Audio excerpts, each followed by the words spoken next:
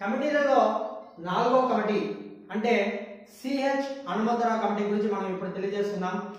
CH Hanumantharao committee దీనిని ఎందుకు ఏర్పాటు చేశారు, దీనికి కారణం ఏంటి అంటే ఎందుకు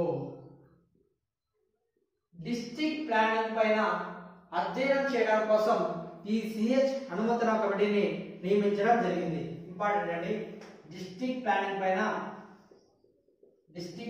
పైన నియమించడం అధ్యయనం చేయడం కోసం దీన్ని నియమించడం జరిగింది. దీన్ని సిహెచ్ హనుమంతరావు కమిటీని. దీనిని నియమించిన వారు ఎవరు?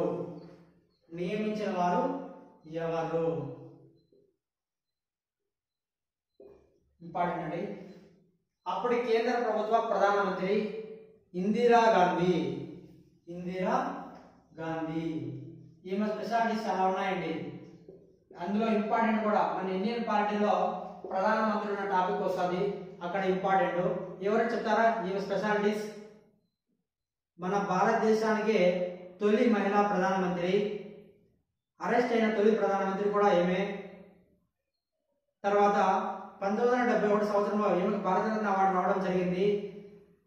అలాగే 1974 సంవత్సరంలో మే 18న ప్రోగ్రాంలో అణు పరీక్షలు జరిగాయి.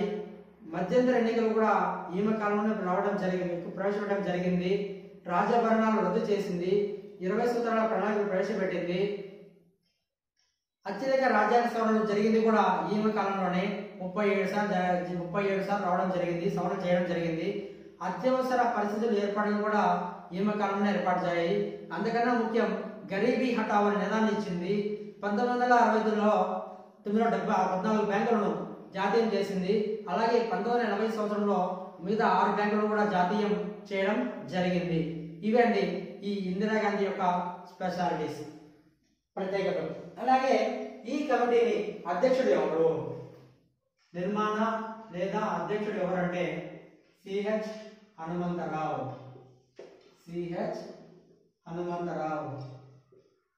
ఏ కమిటీ అండి? సిహెచ్ హనుమంతరావు. దీన్ని ఎందుకు ఏర్పాటు చేశారు? డిస్ట్రిక్ట్ ప్లానింగ్ పైన అధ్యయనం చేయడం కోసం దీన్ని ఏర్పడడం జరిగింది. ఇది ఎప్పుడు ఏర్పాటైంది?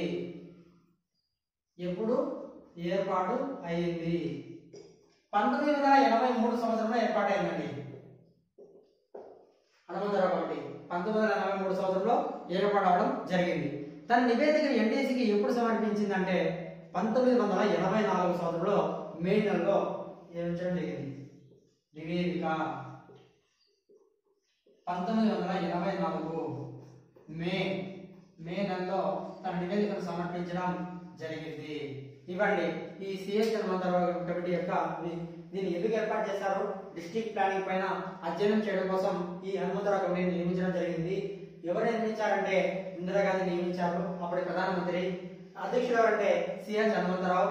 తర్వాత ఎప్పుడు ఏర్పాటు చేశారంటే 1983 సంవత్సరంలో ఏర్పాటు చేయడం జరిగింది. తన నివేదికను ఎప్పుడు సమర్పించిందంటే 1984 సంవత్సరంలో మే నెలలో నివేదికను సమర్పించడం జరిగింది.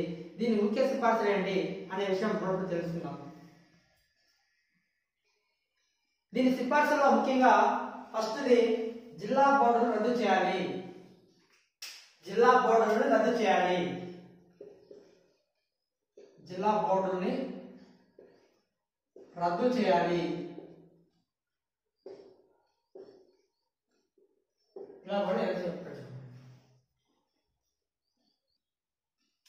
దీనిలో ముఖ్య సిఫార్సుల్లో ఫస్ట్ది జిల్లా ప్రణాళిక బోర్డును ఏర్పాటు చేయాలి. జిల్లా ప్రణాళిక బోర్డును ఏర్పాటు చేయాలి. ప్రణాళిక బోర్డును ఏర్పాటు చేయాలి.